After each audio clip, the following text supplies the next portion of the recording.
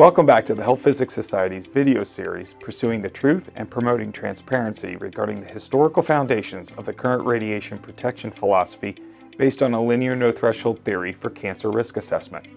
I'm Dr. John Cardarelli, President of the Health Physics Society. In the sixth episode, we learned about the origins of the LNT single-hit theory and several limitations of the study Muller used to justify it. The seventh episode takes place during the beginnings of the Manhattan Project in the early 1940s, when the U.S. government taps new researchers and study designs to gain a deeper understanding of radiation's biological impact. Who's the first to publish these new findings? Let's find out. I found a lot of problems with their study, a lot of problems, and I'm only just scratching the surface now. It's me going back and looking after all these years, and I find that Muller and his graduate student never mentioned any of these, or most of them were not mentioned. Did anyone try to replicate that study? Yes, it was attempted to be replicated in the Manhattan Project, and I'll move on to that next, actually. But what really happened in this case is that this study had a lot of problems with it, and Muller attempted to deflect, camouflage, cover up the problems, not let anybody really see and understand these problems, because he was really being thoroughly beaten by Statler. And he needed a new direction. And he got this new direction, and the study was flawed in many ways. And in retrospect, if I were to look at it, it probably wouldn't have even qualified as a doctoral dissertation. It was more hypothesis generating. You know, at that stage of the game, it had too many flaws, and it was unbelievable that Muller would in fact cite that study as being the basis. I mean the basis, the framework for why. And this is in front of the Nobel Prize audience, that this is the basis for shifting from a threshold model to a linear dose-response model on a really flawed study. But I'm going to have to say Muller was a lot smarter than just about everybody else.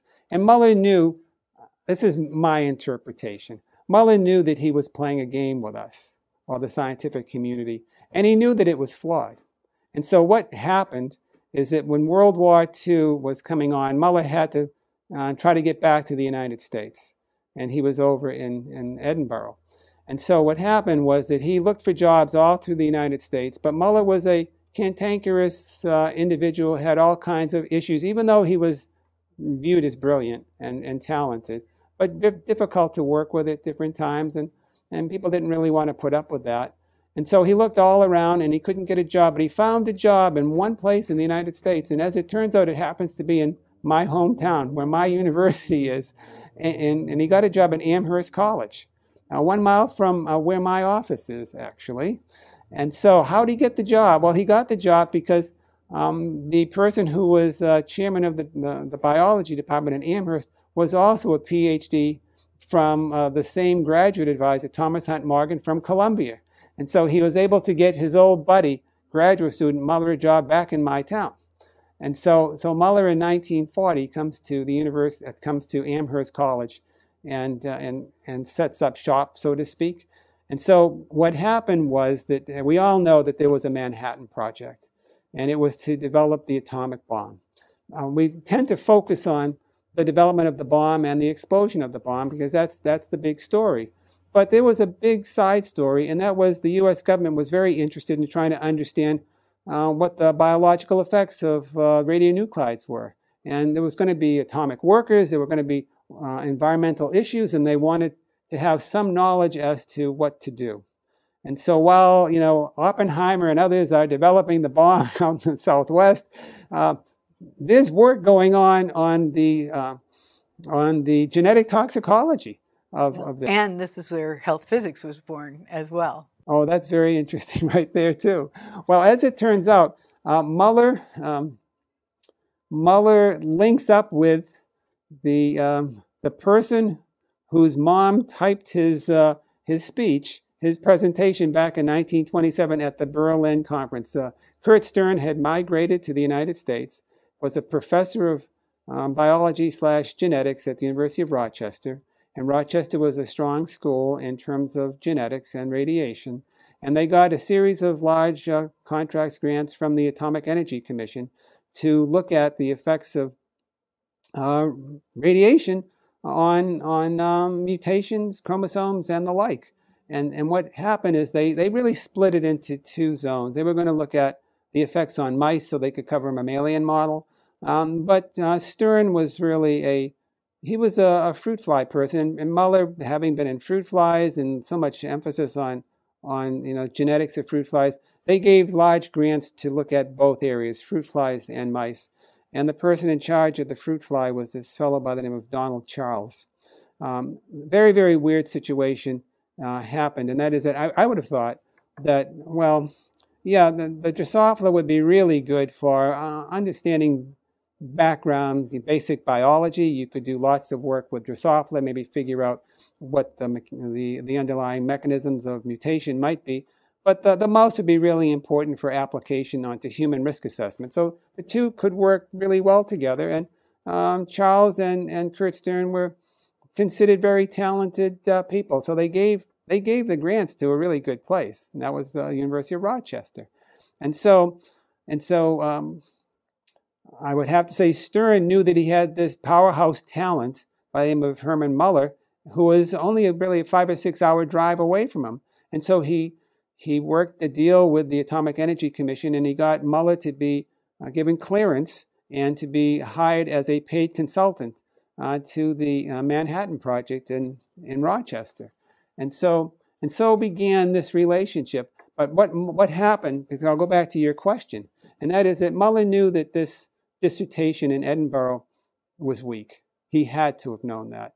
I mean, let's put it this way. I'm not a geneticist, and I'm assuming Muller could really tear apart a study a lot better than me. And I went into that study, and there was very little left standing after I got through with it. I suspect that Muller, being far more insightful than me, saw everything that I saw and stuff that I haven't seen. Put it that way, right?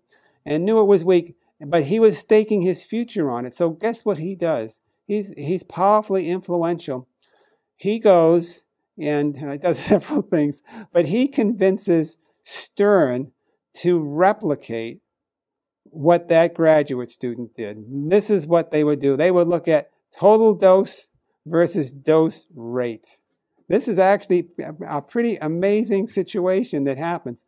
And in a letter to, this is just amazing as well, because I'm the only one that's, I think, ever tried to figure out, where did all these genetic subclones come from and all this extra variation? And in letters to Stern from Muller, Muller says, oh, we had a problem out in Edinburgh. We never got down to having homozygous species. We had too much variability.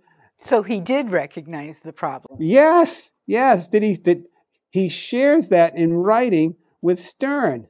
Does he share that with the scientific community in publications? No. That is amazing. And so what happens is that they begin to try to do this total dose versus dose rate study. But when you're doing the Manhattan Project, it's a lot different than one graduate student with Muller out in Edinburgh. And I'd have to say, based upon my reading of all the letters and everything, the multiple letters from Muller and the student, Muller was very rarely around. The student, Muller did teach him the basics of how to do genetic crosses, but that's kind of like teaching me how to do some program or how to cook some meal at home, and then my wife takes off for the weekend and I'm left on my own. You really need somebody looking over your shoulder for a prolonged period of time to get it right. And this student, his letters were calls for help, and he just wasn't delivering. And it ended up, you could just see that the project was much more of a concept proposal, initiation research, rather than the real deal. Not something you go in front of the Nobel Prize audience and claim we're going to change from a threshold to LNT because of this student's. I mean, that Muller could even do that. I mean, just takes. I'm not sure what it takes, but it takes a certain amount of bravado that I certainly don't have. put it that way, and probably most other people to overstate your case. While talking to your friends, look at the size of the fish I caught, but to overstate your case, in front of a Nobel Prize audience when it didn't really justify it, and maybe he thought that nobody would ever find out, and maybe nobody would have found out, except I just happened to have dug into this stuff, 60 or 70 years later, right? I mean, really kind of very unusual, and that these papers would have been preserved and the letters preserved, and that I was able to get them, that sort of thing. That is one of the most fascinating parts to me. The entire story is fascinating, but the fact that all of this documentation is preserved and we'll have access to that documentation as well is my understanding. So it's all there. It's there for the public to enjoy. I mean, these are preserved. I'd have to say that I can't say that Muller intended to preserve these, and maybe he never knew. But Muller's last graduate student, when the old man was nearing the end of the road in terms of life, Muller made plans to preserve what he had, and I'd have to say also this is going on. In the 1930s, right? The late 1930s, maybe 1940, but 38 and 39 were the dissertations done. And Muller's dying in 1967. It's 30 years later, right? And so Muller probably can't even remember that student, that dissertation. And his last graduate student realized that his advisor, Dr. Muller, is a historical figure, a major figure in the world of science, just a major figure, and his papers need to be preserved. And I have some letters. This is so interesting. Muller, he's on his deathbed almost, and he's telling the student, you have to go and talk to Altenberg, his best friend. Altenberg, he's suffering from this condition and this condition. I don't know how much longer he's going to live either, but you got to get to Altenberg before he dies. You've got to get to this one. Muller's telling the graduate student in these letters what to do, and he sees it, and so I would have to say that this graduate student, who now is in his upper 80s, still alive, and who has great love for his mentor, but while at the same time, he could see the humanity or the human limitations in Muller, put it that way, did a great thing by going through whatever Muller had, Muller hoarded things, letters and all these. He saved all his old grant proposals. I mean, this is what do you save in life, right? Muller saved a lot, and it's preserved.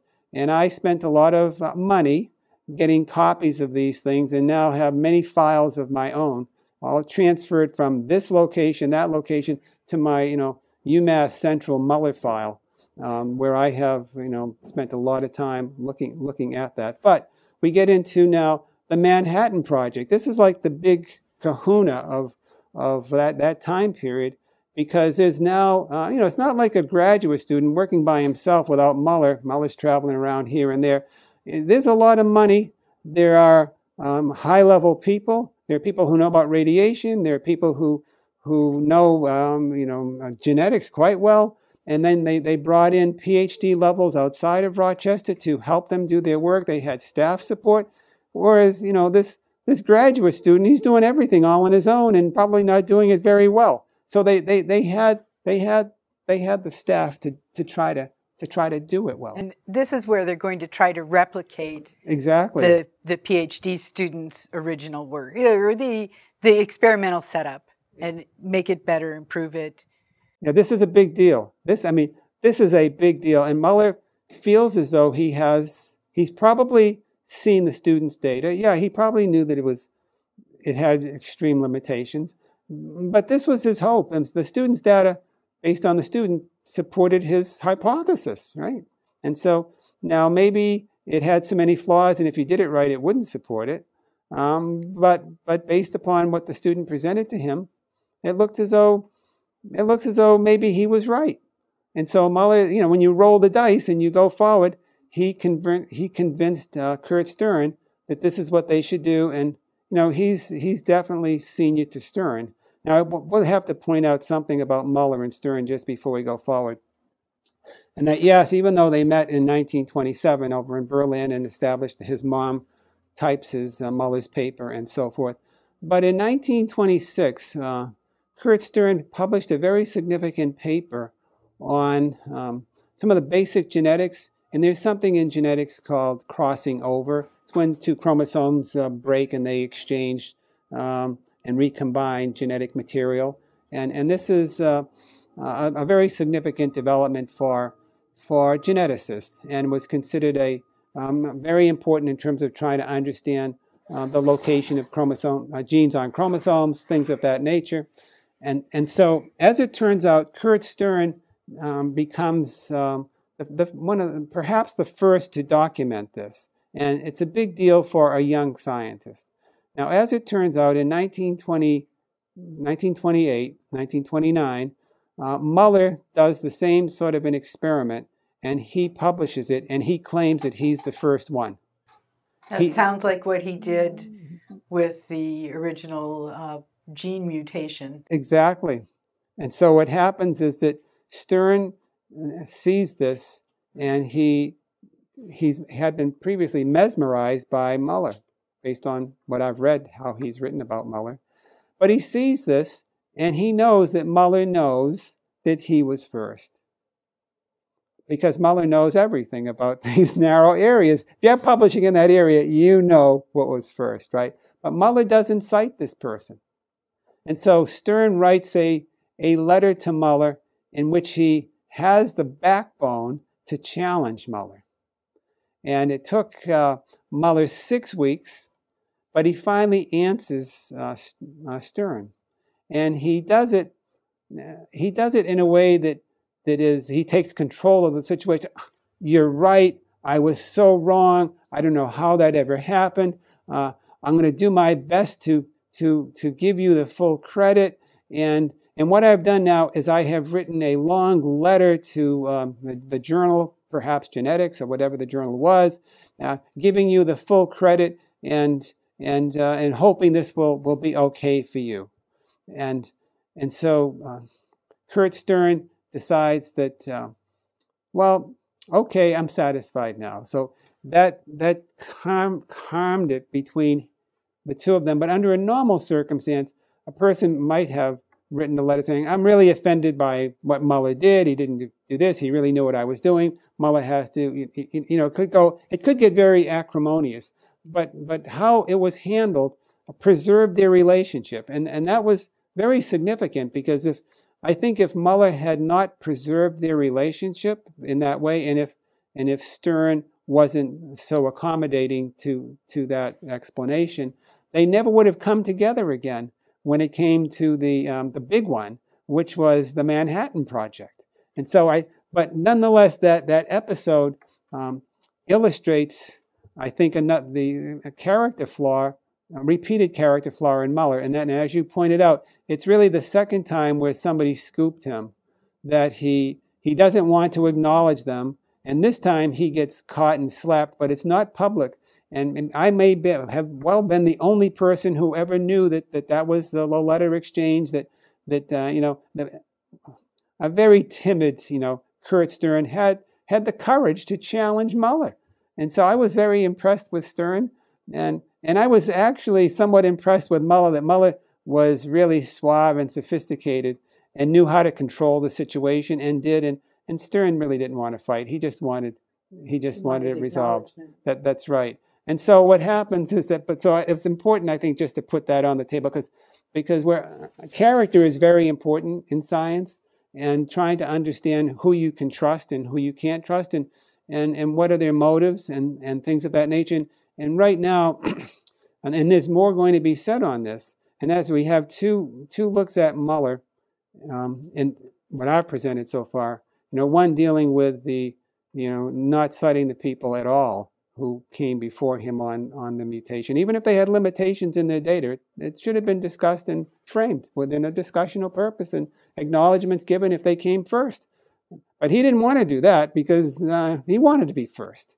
And he wanted to be first again, because Stern was, this is a very significant area as well. Who knows where the prize is going to come from, right? And so he was hopped on 2 of those, and they weren't his first, but it didn't care. It didn't make any difference to Mueller. Thank you for watching the 7th episode on the historical foundations of the linear no-threshold theory, where we learned about the efforts during the Manhattan Project to gain a deeper understanding of radiation's biological impact, and where Mueller acknowledges that Kurt Stern was the first to publish on the topic of chromosome aberrations resulting from radiation exposure. The next episode continues during the Manhattan Project era, where research findings concerning the effects of chronic exposures to ionizing radiation failed to support the LNT model, but were consistent with the threshold interpretation. The HPS is a trusted source of radiation information. We're a scientific organization, and as is offered with a scientific peer review process, viewers are encouraged to send comments or suggested corrections to factcheck@hps.org, and be sure to include your sources so that we may correct the record if necessary. If any changes are made, they will appear at the end of this episode. Please visit our Ask the Experts website to ask questions or seek answers to common radiation-related questions, and view our fact sheets. We also have official position statements that can be found at hps.org. Finally, if you wish to join the Home for Radiation Protection Professionals, please visit the link below. We welcome you.